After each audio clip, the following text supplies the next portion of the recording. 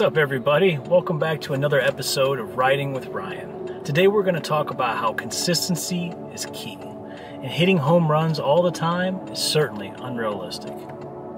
So what brought this conversation upon today was essentially, I was looking at Twitter, and of course you guys all know there's a million gurus on there, and all these gurus all the time say, oh, I made 100,000, oh, I made 500,000, 50,000, whatever.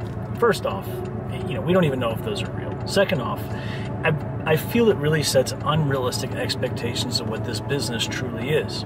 This business is built on consistency and hitting singles. I've personally built a very nice career on hitting singles day in and day out. Yes, it's true. I do catch a big win every now and then.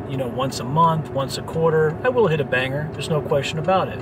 But this business is built on making $500 a day, $1,000 a day, maybe even $2,000 a day for some people who trades a little bit larger size. But these singles, this consistency of day in, day out, staying profitable is what trading is all about. It's not about hitting these home runs. People who swing for the fences all the time will always strike out in the long run. Yes, they will hit one every now and then, but this is not how this business is won. So take it from somebody who's been around a long time. Consistency is key. And more importantly, how do you achieve consistency? Consistency is derived from having a solid plan, from a solid system that you rely on, and you trade your plan day in and day out. We have a little saying in my room that goes, plan your trade and trade your plan. And I think that goes hand in hand with what we're talking about today, which is essentially you have your system and you've planned your trades and you know exactly where you want to take these trades. And so you take the trades for what they're worth and you move on to the next trade about your business. Now, don't get me wrong. We trade every day and we look for these singles, and every now and then a big home run will pop up and we know, man, if we get down there, we better grab that one and we better put some size on because that's going to be a good one. But that does not happen all the time, and you shouldn't expect that to happen all the time. If you're going to be a professional trader, if you want this to be your career, you should absolutely take that into consideration and say, okay, hitting singles is the way to go. I assure you that if you hit singles every day and you make your $500 or your $1,000 a day, that money will add up, and it will add up very, very fast. I actually did a poll on Twitter, which was interesting.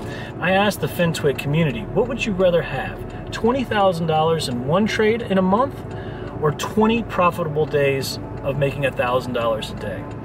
And the results came back as $1,000 a day for consistent money being the winner. I think more people would rather choose having a consistent win and a consistent process over hitting a home run every now and then. So another key factor that comes into play when you're being consistent is discipline. Staying disciplined is hard, especially if you're looking at the small time frame. The ticks can make you do things that you wouldn't normally do. But staying disciplined and staying within your process and staying with your plan and trading the plan that you actually set out to trade is a huge part of this. So if for whatever reason price does not come to the area in which you wanted to trade, then you don't have a trade. There's no reason to chase. There's no reason to doing this. If you stay disciplined to your process, you should make money.